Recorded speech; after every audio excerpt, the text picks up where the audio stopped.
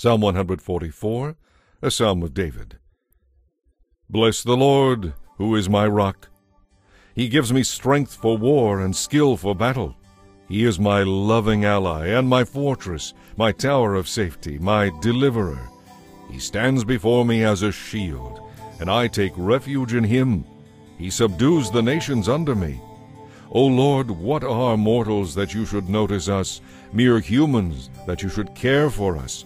For we are like a breath of air, our days are like a passing shadow.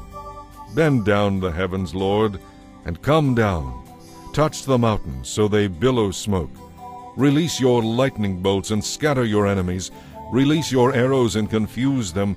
Reach down from heaven and rescue me. Deliver me from deep waters, from the power of my enemies. Their mouths are full of lies. They swear to tell the truth, but they lie. I will sing a new song to you, O God.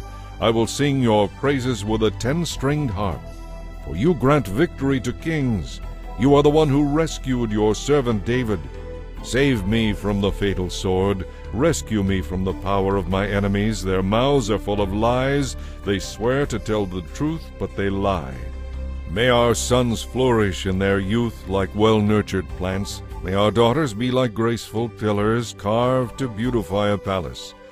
May our farms be filled with crops of every kind.